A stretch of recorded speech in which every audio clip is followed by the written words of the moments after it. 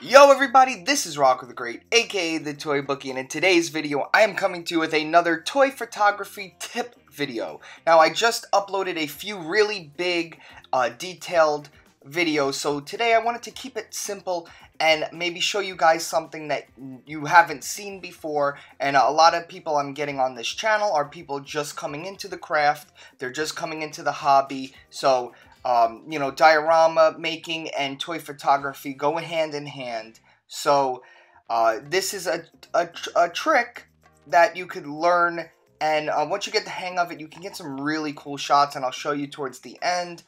Today I'm showing you with my Rocketeer figure from Diamond Select. Very cool. I actually have a review of this figure up on the channel. I would say it's my favorite Diamond Select figure in a long time. If ever, actually. I don't know, it's just really well made, and it scales pretty good with other toy lines like Legends and stuff. Usually their figures are on the bigger side. But you know what, this video is not about this toy, but it's about this flying poses with no stands, right? So you don't need stands for this, and it's no CGI, no editing required. You're gonna get this shot you need right from this. So let's get right to it.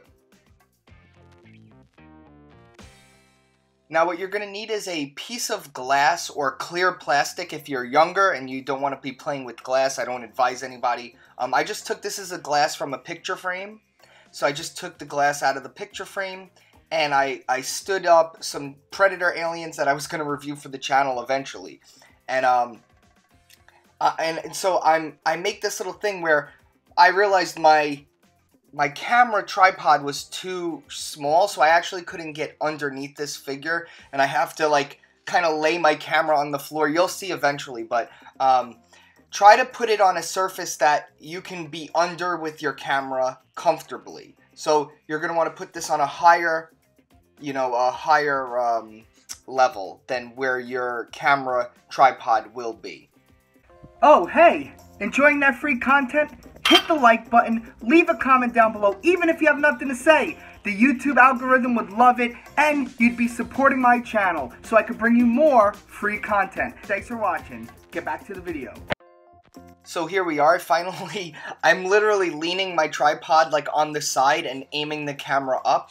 So that just shows you how you can still get a shot even when it's not coming together conventionally. I wanted to have him in a flying pose because he is the Rocketeer, and the jetpack, the whole thing is like that he could fly. The jetpack is amazing and awesome. So I have a little bit of a poster board in the back. It's just tacky poster board that you would get from the Dollar Tree. Most of my crafts could be found, the stuff I use, at the Dollar Tree.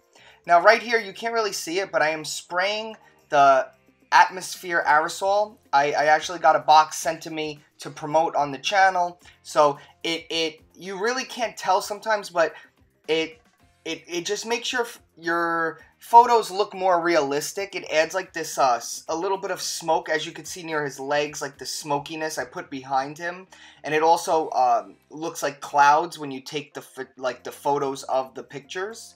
So I definitely recommend checking that out. I have a whole video on it if you're interested. I think it just adds a little bit of a new layer to your toy photography. I do like it. I just spray it all the time. It's like little smoke canister things, but it's not like actual smoke. It's weird, but they're cool. Just go check the channel out. Now I'm trying to get the lighting set up. I'm trying to, right here, I'm like, the sun is on his side back, I'm thinking. So I set up the light from that side. I have a light on the left side also, and then I also have the light from the my normal room light on the top. So I'm trying to hit all the different angles with the lights. It really helps, and it lights up the background a little bit, so it doesn't look like it's just cardboard or cardstock in the back over there. So here, I want it to look like, I felt like I was taking some pictures and it looked too plain with just him with the blue background flying. So I got a little Hot Wheels plane that I found at the flea market. I usually buy big toy lots. And so I just found this little toy plane, and I put it in the background so it looks like he's closer to the camera than the plane, but he's flying along with the plane.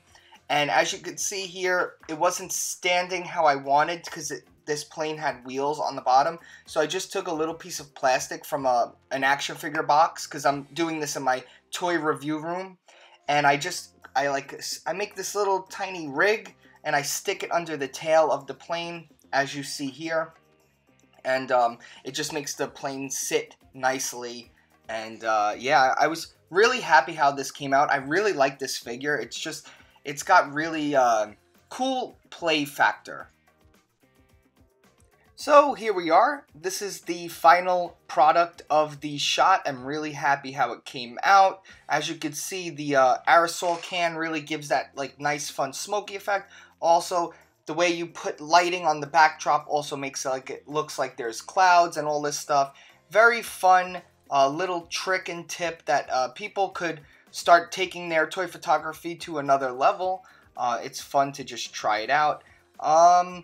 That's all. I really just wanted to make a little video here today on something smaller. I've been working on a ton of big projects. There's a lot of new diorama tutorials coming soon. I've been having a lot of people come to my live streams. They're a lot of fun. I usually take them down, but I left a few up. I left a recent one up, so definitely check that out, see if it's something you're interested in. I'm going to be doing more live streams daily, hopefully soon. And so, you know, as long as everyone's enjoying it, I have a lot of fun on them. I got a bunch of regulars. We have fun. So I really just wanted to touch base with you guys. Hope everyone's doing well. I'm having a great time. I'm a homebody anyway, and I'm just getting tons of projects done, so it's very fun. I'm always on Instagram if anyone ever has questions or whatever, or needs help with a diorama question or something. You can always reach out to me there.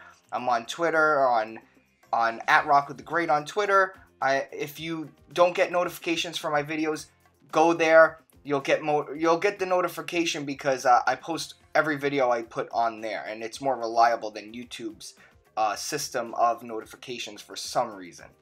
And on that note, I'm gonna say goodbye. Thanks for watching, everybody. Definitely stay tuned. Hit the notification bell so you do get notified when I post more videos, and stay tuned for my live streams. We're gonna have a lot of fun during this quarantine. And yeah, that's it. I'm out of here. Everyone stay safe. Love you all. Peace. Stay great. Do you like toy photography? Do you like tricks and tips? Then follow me over at @TheToyBookie on Instagram. Are you into art?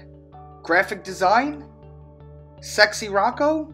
Follow me at Rocco the Great. Bye. I'm a dying.